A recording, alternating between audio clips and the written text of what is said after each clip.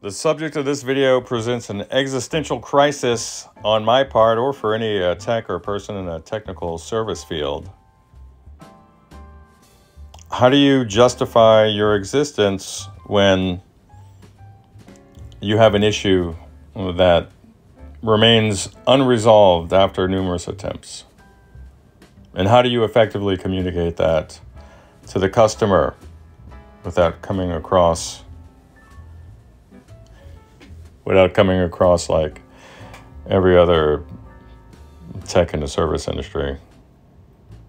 You know, how do you project integrity when you're not the one experiencing the issue, or you're not the one who's able to provoke it, when you provoke things professionally for a living?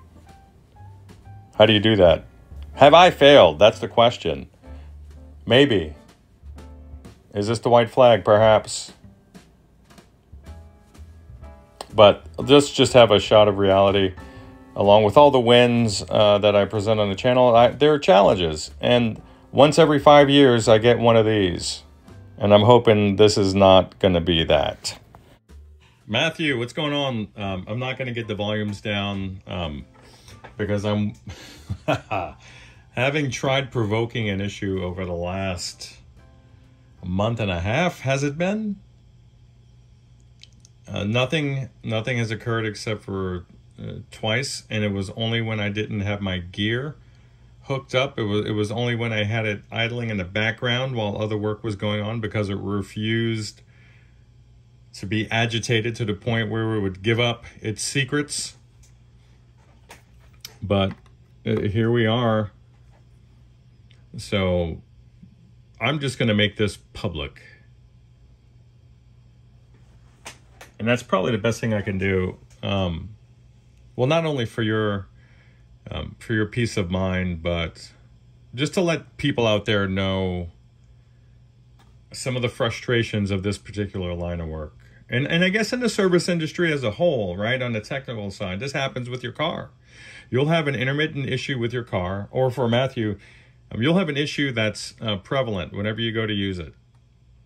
It obstructs your ability to have fun and interact with the gear. And for me, it's obstructing my ability to feel like I'm a good tech. This particular amp has been haunting me for the greater part of 6 months to a year. And for a little background, I've seen this amp probably 3 times before. I found a couple minor issues that were, these things were quantifiable through the use of not only my ears, but also, hey, have a look at the measurements. That tells me, without a shadow of a doubt, that these parts need to be changed. So no fictitious scapegoated components like a muffler bearing or something silly like that here. This is an incredibly high quality build. It's completely hand wired, no expense spared to make a faithful recreation of the vintage AC30, a 6-input model. Except it does have a bit of a VVR there. But his implementation is solid. There's nothing at fault here. It's effectively out of the circuit with this potentiometer full up clockwise, that is. So Matthew's experiencing a random shot electrical interference type sound. I can't recreate that here. I have a lot of ways of torture testing an amp to provoke issues. I have not been able to provoke this issue. And for me, this is not only a ding on my reputation, but it's kind of a ding on my ego. Because I take a lot of pride in resolving these edge cases, or not edge cases, on resolving some of the more technically dense issues that that other techs would walk away from. But instead, I'm willing to lose hair follicles. I'm shedding all over this amp. The builder did an exquisite job with not only, again, his choice of components, but his construction method and his soldering. He didn't waste across the entire build, you know, wow, like 3 grams of solder that didn't need to be wasted. So I'm perplexed. We're looking at the preamp side. I've already gone through the power amp, which is why it's sitting the way it is oriented on my chassis stand. So I'm out of ideas. I'm waiting for the mole to pop up out of the hole so I can resolve this issue for you, but it's just not happening here. I had this happen one other time with a customer who was actually quite irate. A guy who had a 77 JMP Marshall amp, and he was having some type of oscillation at his house, and it wasn't happening here. He sent me videos, video after video, just like you did, Matthew, of it happening at his house.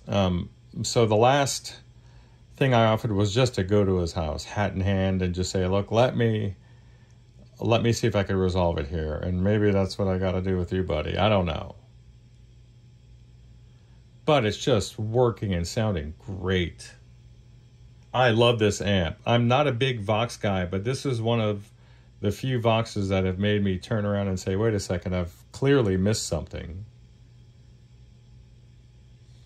This amp is beautiful. And I like everything about it. I like everything he did. Except the VVR bit. And that's only because I don't use them. But for guys that do, this is a great implementation. So that's my opinion, which is worth nothing.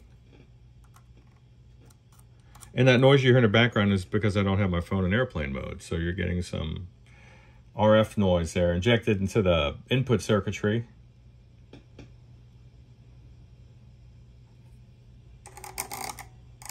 Everything's great. The only thing I've noticed here is a somewhat noisy wire sitting on the volume control on the top boost circuit. But that's not even a thing. It's not even a noisy wire. It's only when I poke it and it's giving me a little bit of noise.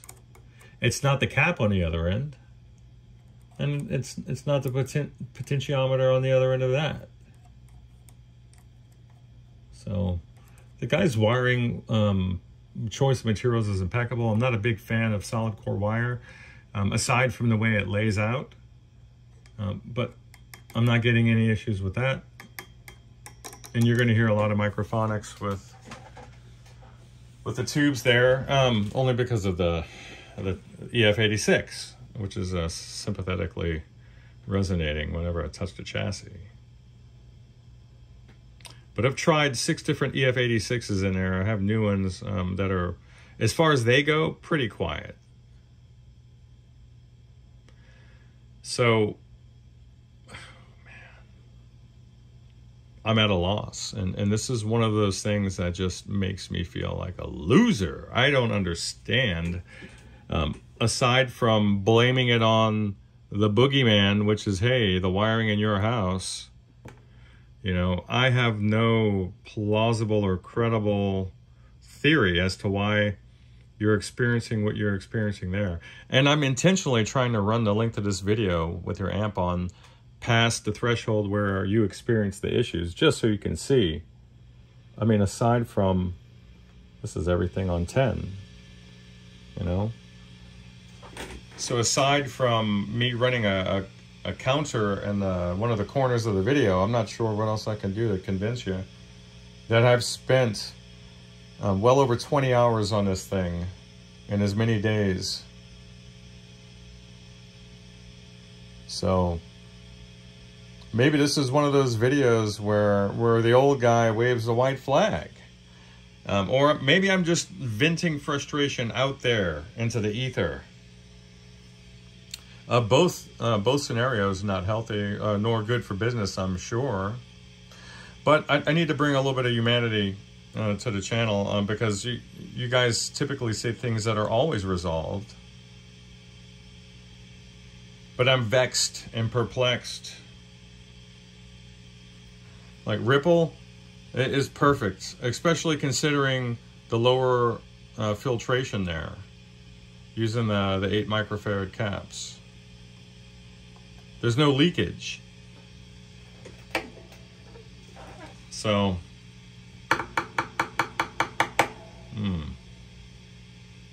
I'm just wanting it to act up, buddy. It's just not. I played it for 45 minutes the other night, and because it was one of the rare nights when there was no family here, at a much louder volume than would be considered permissible by the neighbors, but it doesn't matter at this point because they like music.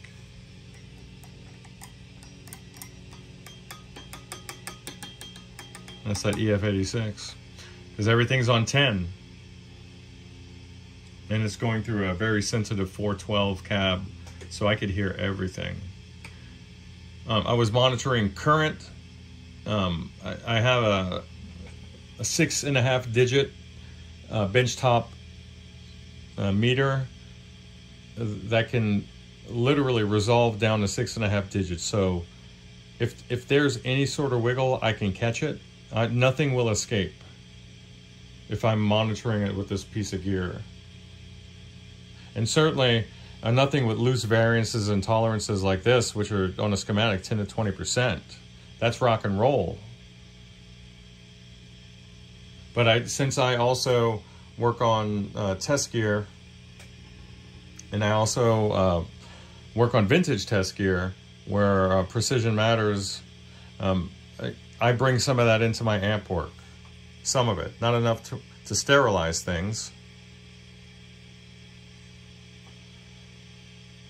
But if I need to see something, then I need to see it, and I'm just not seeing it. So I could run some fun sounds through the function generator, through all the inputs. It's not going to do anything. I've ran all the jacks wide open as well, where the grids are acting like antennas. I'm not able to get the sound. I heard it twice, I think, and it was just for a moment, and by the time I had the chassis back on the bench, it was too late because it had gone. And the circuit that this room is wired on, it shares a circuit with with a lot of switching power supplies, with some things that inject a lot of noise into the circuit. I'm talking like Wi-Fi things, I'm talking about certain appliances. It's on this circuit that feeds this room, and that's the phone, just again, not in airplane mode. So I'm at a loss, Matthew. I'm hoping to give you an additional update, and you can tell I'm trying to run the clock down here just so we can capture something. I'm sitting at 12 minutes right now, and then before I was actually capturing things onto the phone's hard drive or SSD. This thing has been on just in this one session for 45 minutes prior, so you're looking at over an hour now. I've had the scope on all the grids. I've scoped the output globally. I've monitored the screen voltages. I've monitored plate voltages and current on each of the tubes, even the preamp tubes. I think I said I sniffed out all the grids along the preamp. Everything. I've gone in series to measure things, which is something that I normally don't have to do. But when I'm looking at really fine current measurements, I'm looking for anything that would give me some sort of a clue. It's just not happening here. So it just makes me want to say that it's the power in your house. God, I hate saying that. Because I kind of feel like that prior tech that blamed all the transformers in that one high watt, and it ended up being none of them.